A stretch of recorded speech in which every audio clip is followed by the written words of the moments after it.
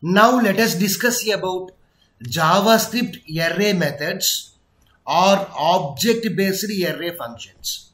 So here there is no difference between method and function. Generally in JavaScript, array is treated as an object also. So that's why we can call it as object-based array functions also.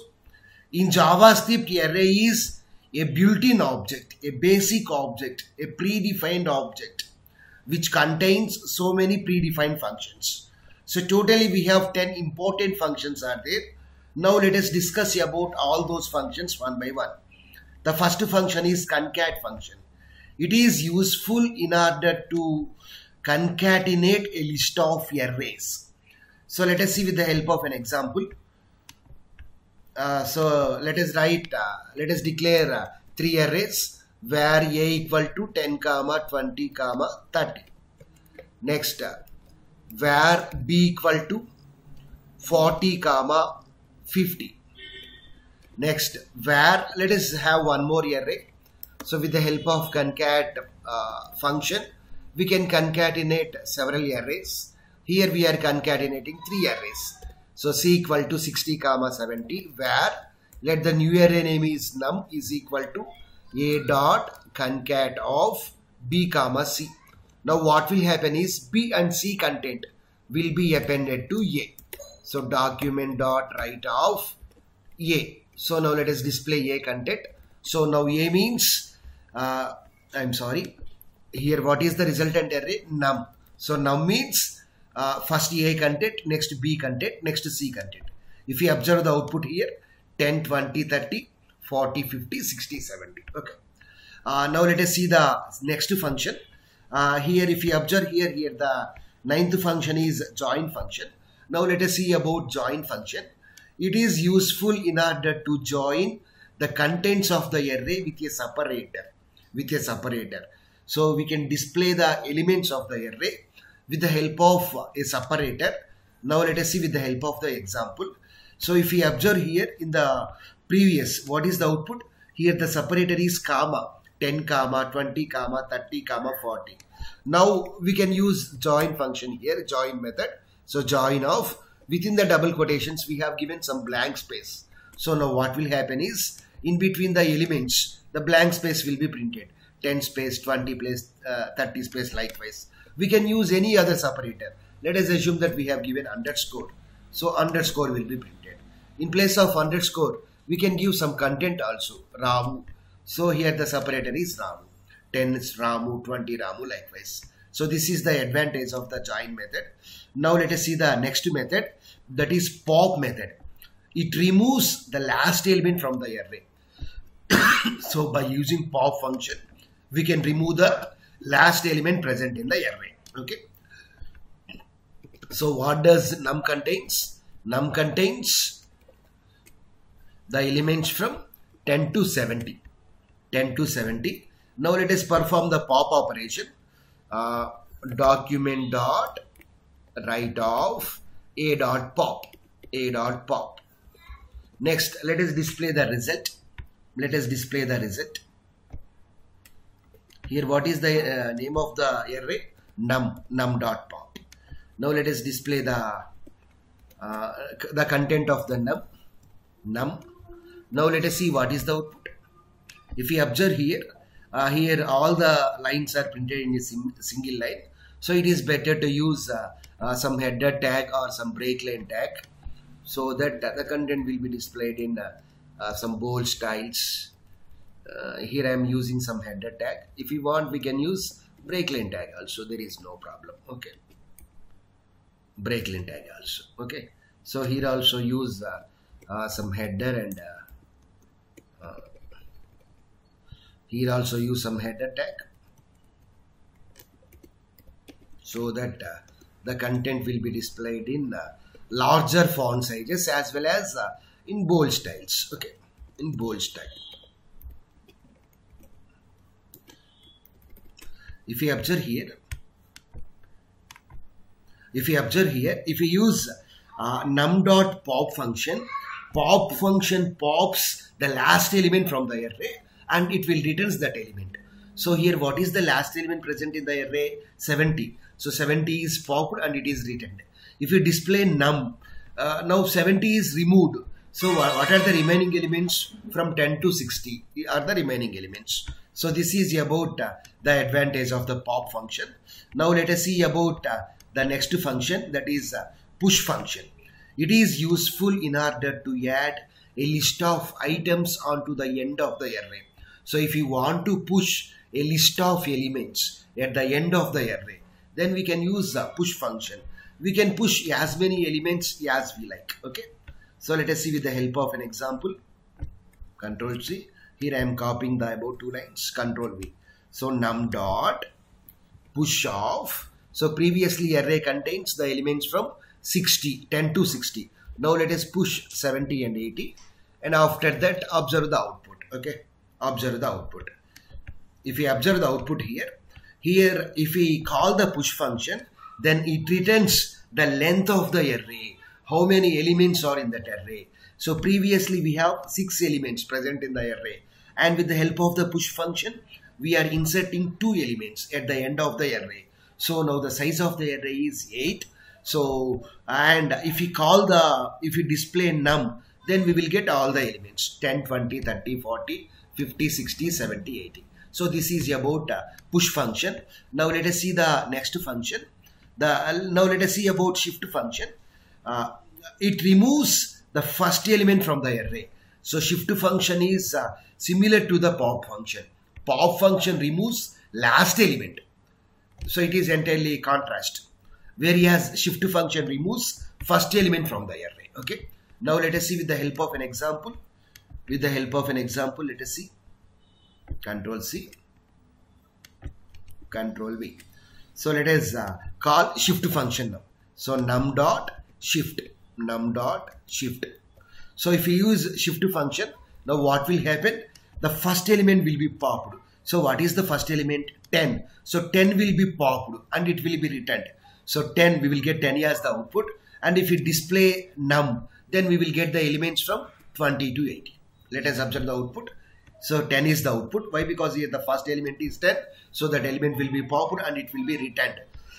And if we display num, the remaining elements are to be displayed. And now let us see about the next function, that is unshift function. Unshift function is similar to the push function. It is used to add a list of elements onto the front of the array. So with the help of the push function, we can push n number of elements at end of the array.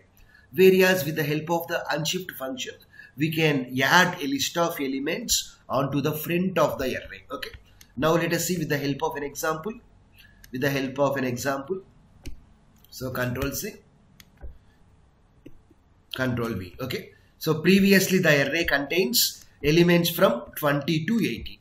Now after 80, add 2 more elements. Okay. Here what is the name of the function? I'm sorry, not after 80, before 20. At the beginning of the array. So unshift of, let us add 2 elements. So 10 comma, let the next element is 15. So 10 comma 15 will be added and the length will be returned. So what is the length? So 20, 30, 40, 50, 60, 70, 80 means 7. So 7 plus 2 means 9. So 9 will be returned. And if we call the num function, then all the elements will be printed. Okay. So let us see the output. So 9, if we call the num function, then what is the output? So 10, 15 and the remaining elements got printed. So this is about shift and unshift function. Now let us see the next function, that is reverse function. It is useful in order to reverse the elements of the array. The elements of the array. So if we want to reverse the contents present in the array, then we can use the reverse method. So Control C. Here there is no difference. Okay. If we call the reverse method, then directly it will reverse the array. Okay. Whereas if we see the unshift function, if we call the unshift function, it will returns the length. Whereas if we call here this num, then all the elements will be printed. Whereas here there is no such difference. Okay. Without calling or with calling, the output is same only. So if you see here, the elements will be reversed. Okay. 8, 70, 60, all the elements are reversed. Okay. Whereas now also num contains same elements. So there is no difference in the output. Okay. Now let us see the next function, that is sort method.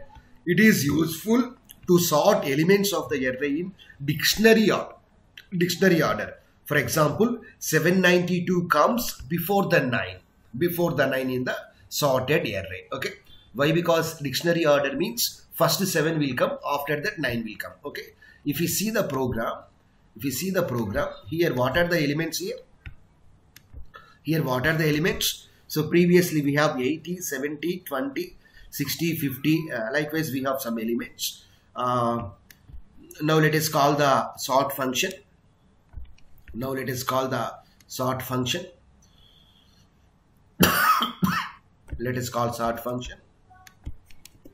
So control V. So num dot sort. Let us observe the output. Here there is no change. 10, 15, 20, 30, 40, 50, 60, all are in alphabetical order only. Okay. So for that purpose, in order to see the difference, let us add one more element. So num dot push off, let us add 100. Actually 100 is the largest element. It should present at the last position. But here the problem is sort function sorts in the dictionary order. So 100 will come in the initial stage only. If you observe here, 10, and after that 100, and after that 15. Okay. This is the advantage of the sort function. Now let us see the next function, that is the splice function. Let us see the advantage of the splice function. It is useful to perform removing and adding the elements simultaneously.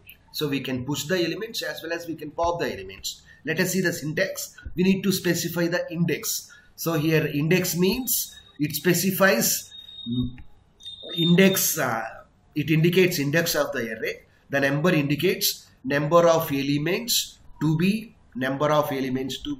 deleted. Okay. So let us see here index specifies from which index we need to perform the operations.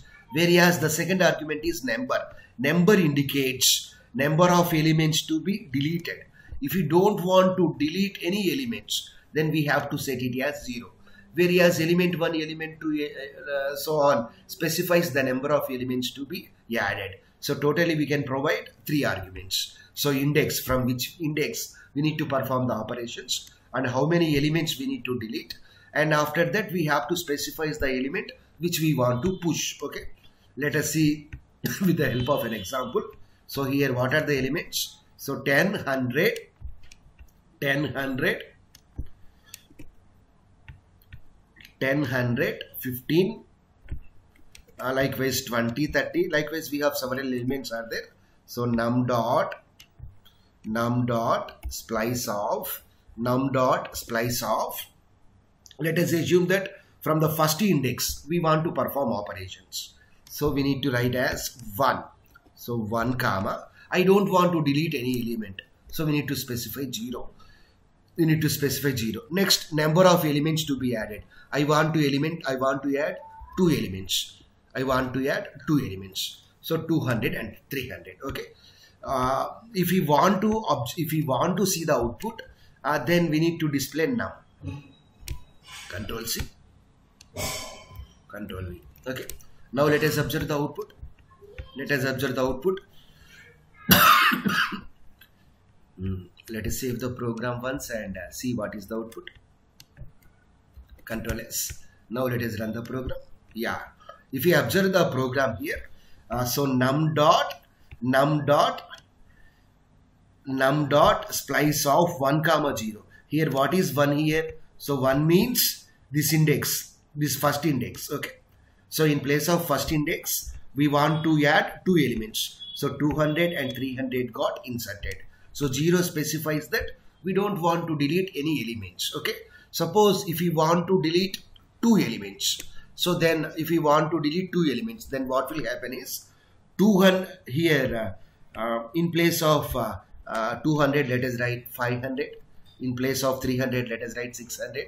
Then what will happen is, now index means 1. So from first index, the operation will start. whereas 2 specifies that we want to delete 2 elements. So in place of those 2 elements, 500 and 600 will be inserted. 500 and 600 will be inserted.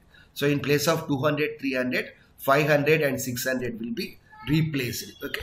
Now let us observe the output. Let us observe the output. So num dot splice of. So here we are performing operations on these 2 elements. So that's why we got that output. Okay. We are changing these 2 elements. So that's why we got output as 115. Whereas previously we don't want to delete any element. So that's why we didn't get that output. Okay. So in place of 115, 500 and 600 got inserted. Okay. Now let us see the last function, that is slice function. Okay. Already we have seen shift, unshift, join. Let us see the slice function. It returns a copy of a portion of a array into new array. So if we want to create a new array from the already existing array, then we can use this function. Okay. Then we can use this function. So let us have a new array where d equal to, so num dot slice of. Let us create a new array from this index. So we have to specify as 1 comma. So what is this index? This index is what? Let us give as 3. Let us give as 3. So from 1 to 3 indexes. So that portion will be retrieved and it will be saved in D. Now let us, if you see the output, if we display D, then we will get the output. Okay. We will get output. Okay. Control S. If you observe the output, so 500 and 600. 500 and 600 is the output.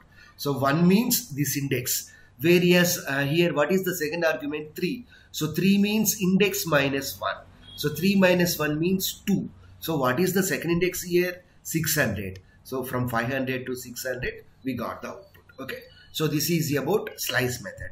So this is about JavaScript array methods or object-based array functions in Java.